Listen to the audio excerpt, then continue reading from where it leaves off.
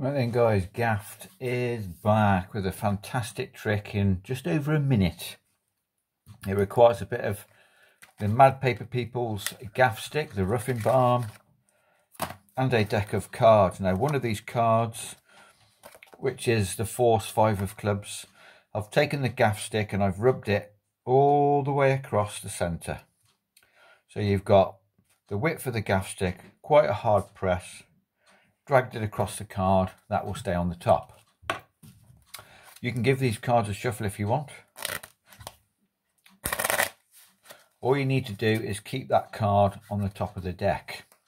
You're now going to get your spectator to pick any card, and the way you're going to do it is you're going to riffle down the side. When they call out stop, you will lift up at that point and show them the 5 of spades. Let's pick a different card because we've got a 5 of clubs on the top. Let's say they have the 3 of diamonds, that's better. So you're going to riffle down, show them the 3 of diamonds. Now you're going to control this card to the top, which is going to put it on top of the gimmick card with the gaff stick. So the way you're going to do that is you're going to show them this card, and you're just going to say, look, I'll show you the rest of the cards. You could have chose any one of these.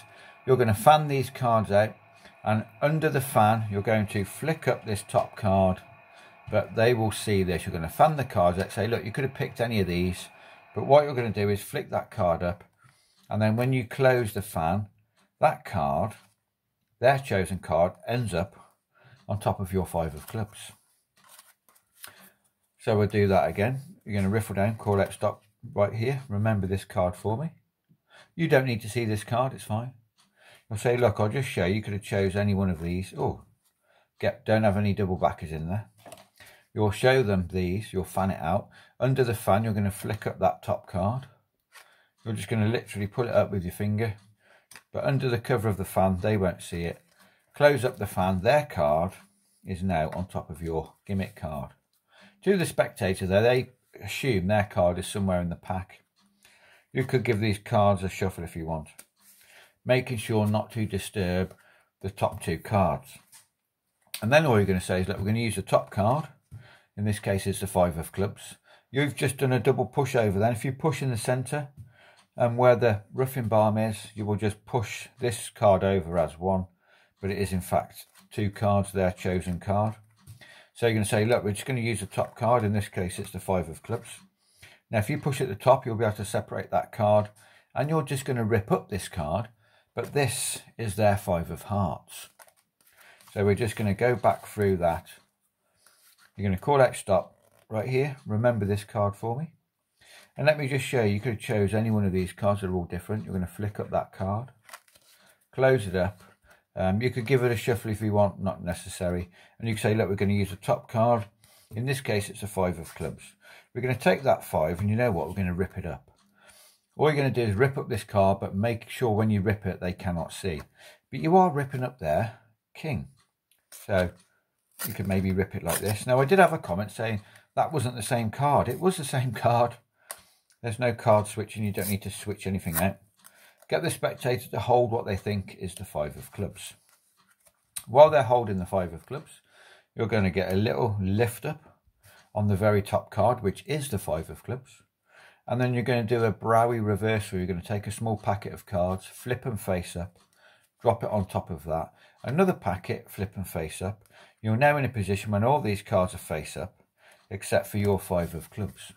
You'll then just give it a couple of cuts to cut that card to the middle, and you're done. You could say, wouldn't it be crazy if I spread these cards as one card face up and it's your, 5 of clubs, but I thought we ripped up the 5 of clubs.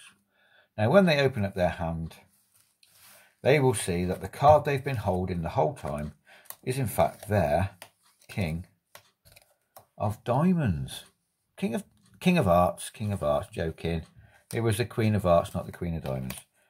But that's it, guys. It's just a bit of Gaffer's Mad Paper People produced gaff stick. Just rubbed it across here. So should we do that again? Get rid of this king. God, I'm getting through some cards here. Right, you've got your gimmick on the top. Call out stop for me, right here. Remember this card. I'm not going to use a joker, I want the jokers. Remember this card. I don't want to use a 5 of spades, that's a 5 of clubs. Remember this card. Don't want to use my Jack of Spades. Bloody hell. Ace of Hearts, that's fine. Let me just show you. You could choose any one of these cards. We're going to use the top card, which in this case is the 5 of clubs. And all we're going to do is rip up the 5. Now, if you can put your hand out for me, you hold on to the 5 for me for a minute. We're going to do a little cut like this, maybe one of these. And in that process, with a little magical wave, your card turns face up. Oh, I thought we just ripped up the 5 of clubs. No, I ripped up your Ace of Hearts. So that is the trick, guys. Make sure to smash the like button, subscribe to Gaff Academy, post notifications on, and we'll see you tomorrow for another card trick. Get it all in view. Cheers.